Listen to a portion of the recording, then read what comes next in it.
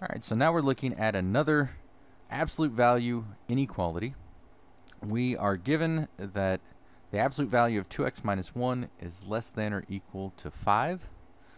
This is a little more complicated than the previous example we looked at, simply because it involves an expression of a variable instead of just the variable itself.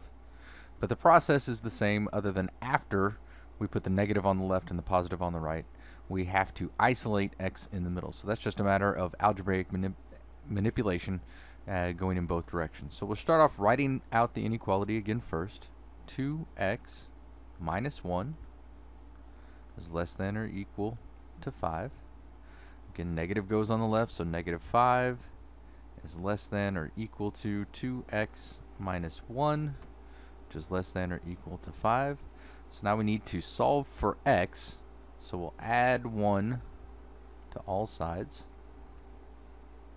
which gives us negative 4 is less than or equal to 2x, which is less than or equal to 6. Divide both sides, or all sides, by 2. And we get negative 2 is less than or equal to x, which is less than or equal to 3. And again, anytime we have an absolute value that's less than or equal to, we can interpret that as an AND inequality, where the negative of what's on the right goes on the left-hand side, what's in the absolute value goes in the middle, and then the positive that was already on the right-hand side goes on the right-hand side. We then solve for the variable in the middle, and then to graph, this is the same thing as graphing our AND inequality. We're going from negative 2 to 3, so negative 2, negative 1, 0, 1, 2, 3.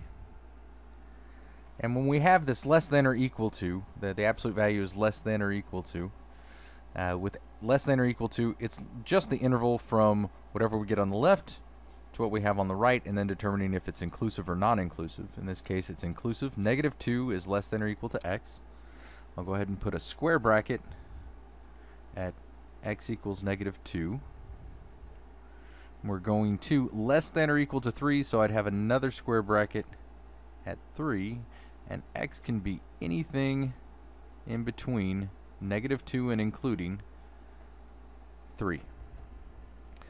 Now, to put this into interval notation, we use the same brackets because it is inclusive, and the interval that is the solution to this absolute value inequality is negative 2, 3, inclusive.